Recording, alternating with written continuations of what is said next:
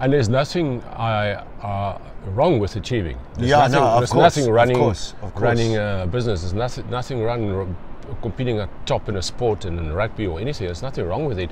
But if that's the only thing, and you think that is going to give you satisfaction or happiness or meaning in life, it's not. You know. Yeah. It's still cool to do that and can have fun with it. But I believe it's a deep inner journey. It's a deep inner journey to meeting yourself.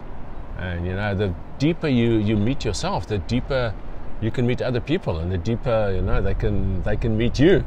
Yes. Well, I can tell you, brother, that is exactly, you know, it's like exactly what I recognize in your eyes when I see that, and I recognize that, and that inner journey, that going within.